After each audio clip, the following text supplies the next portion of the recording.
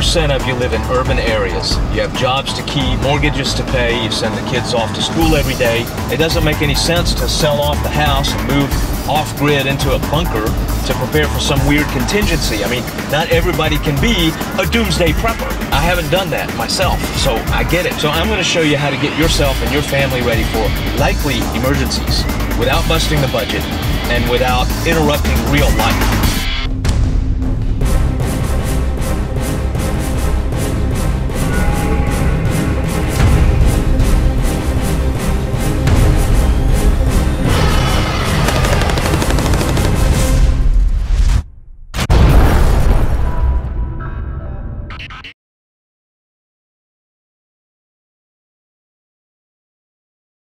In upcoming episodes, we are going to look at some of the coolest things that you can do survival skills wise. We're going to learn about bug out shelters, bug out bags, bug out vehicles, emergency survival shelters made from a tarp, safe retreats, knives, guns, fire! It's going to be very exciting. I'm looking forward to the next several episodes. Hang on a second. Hey, baby. Yeah. Whoa. The generator's working, right? Hello? I'll be right with you. On I-95, power grid down.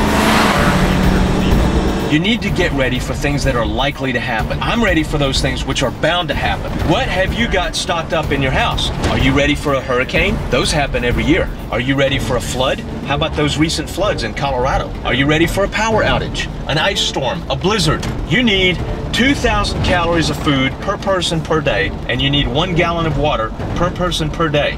The government recommends that you stock up for 3 days, but that's obviously not enough. Look what happened to people when we had those floods in Colorado just recently. It was just a couple of days and they started looting. Now, I'm going to mention this just to illustrate the point that when you prepare for emergencies, you're not just helping yourself, you're helping everybody. Consider this. You've got a couple of days of food in your fridge and your pantry, and the floods come along, and now you're cut off from any supplies and you have no water. You've got a wife and 2 kids. What are you going to do?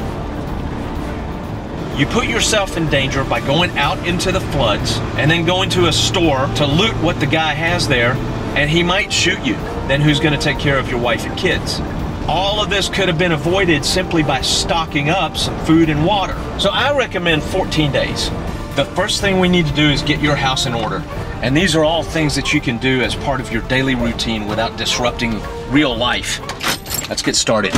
I'm sure you've already got food in your fridge and your freezer and your pantry, but you're not sure if you've got enough to last 14 days for everybody in the family. So we're going to take care of that very easily and cheaply by buying enough beans and rice that if that's all you ate for 14 days, you'd still be alive. Everybody needs about 2,000 calories a day. It just makes the calculations simple. On average, I think you're going to be in good shape. 2 cups of rice and 2 cups of pinto beans. That's about a pound of rice and a pound of pinto beans. That's going to give you about 3,000 calories, 3,200 calories. That's not quite enough for 2 people. You can open up a can of sardines and a can of salmon. You tired of fish? Open up a can of sardines and some chili. And that'll give you about 4,000 calories. Mackerel is about the same way. If you don't like any of these selections, pick something that you like and stick it in the pantry and then walk away from it. And only rotate it about once a year if it's commercially canned goods. Don't forget to store your can opener with the goods. You need 1 gallon of water per person per day. For 14 days, that's going to be 56 gallons for a family of 4. If you can't store water in those quantities, then you're going to have to look at being able to process your water. So if your municipal water supply gets cut off, you're going to have to find water elsewhere and then filter it or boil it or process it somehow. That's a lot of beans and rice. So if you had any doubts about whether this was going to be enough for 2 people, I don't think you should be too concerned about it. Now, I'm not saying that this is an excellently balanced diet. This is an emergency food stock that will last for 2 weeks. If you live in an area where you can have a garden, you should have one.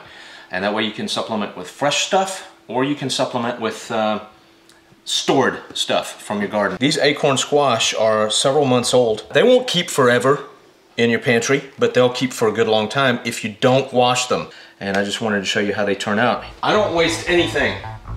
We dried the seeds overnight, and we're gonna salt and roast them, and they will be delicious. I don't know if you get diet fatigue in 2 weeks, maybe a little bit, but I'm talking about where it's very severe and you can hardly force yourself to eat. It's so simple to take care of that just by varying your diet a little bit. These turnip greens, I make a lot of greens, make a lot of turnips, and it's delicious. Anyway, that's food and water taken care of. Be sure and check out the article at the blog where I'll have a lot more information about this. Thanks for watching, and I'll see you next time.